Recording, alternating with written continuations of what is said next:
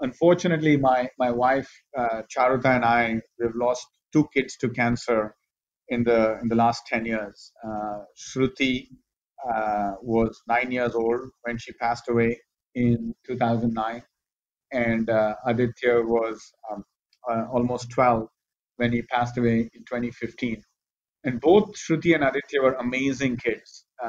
They were smart, extremely positive, very wise for their age, and that really has pushed both Charuta and me to think about who we are, why we exist, what is our own purpose.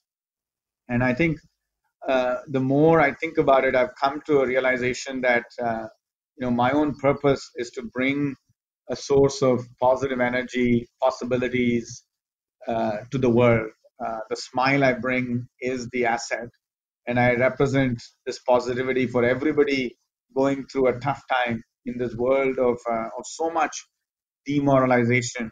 I represent optimism and hope. And McKinsey has just given me a platform to be able to do this and do this at scale and have impact.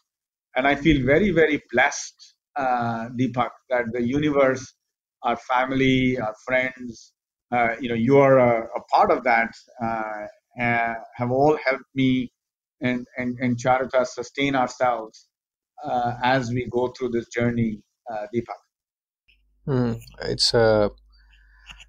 it's hard to imagine what you might have been through, Ramesh. And if I may, please feel free to move on if we need to. But one of the elements also is how do we handle it when we are going through it, right? At some stage, you're able to look at it with a little bit of distance now, but especially given all the trauma we are seeing around, given COVID and even otherwise, if you had to reflect a little bit on what you would tell people when you're going through these periods of extreme trauma, if I may use the term, any perspectives you'd like to share, Ramesh?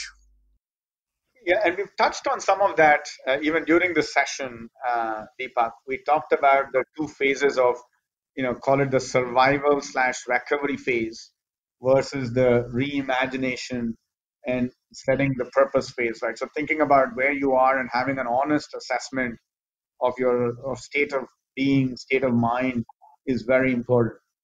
And when you're going through that trauma and the intense trauma, I have found it, important to again really have practices that help you deal with the anxiety, being present, taking it one day at a time.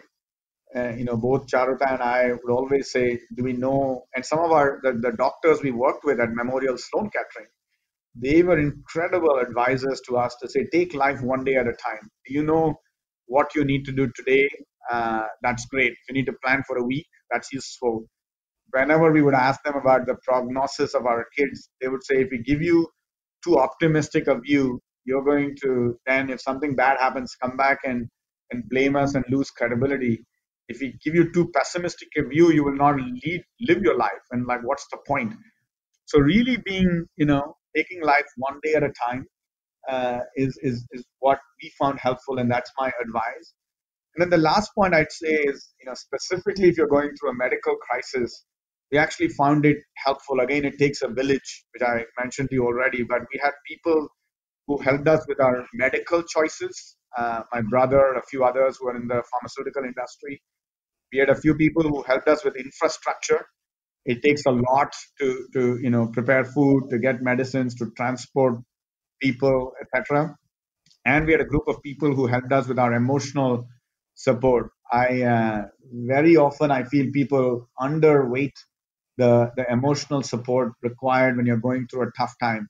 So really focus on that. We've been working with a therapist, but also the friends and family that I touched on, who then helped us through this the emotional challenge. And in this day and age, another person I interviewed was Richard Barth, the CEO of the KIP network recently, and he was talking about the challenge of mental health in this COVID environment. So really putting disproportionate weight on that, dealing with your own anxieties, loneliness is so important, Deepak.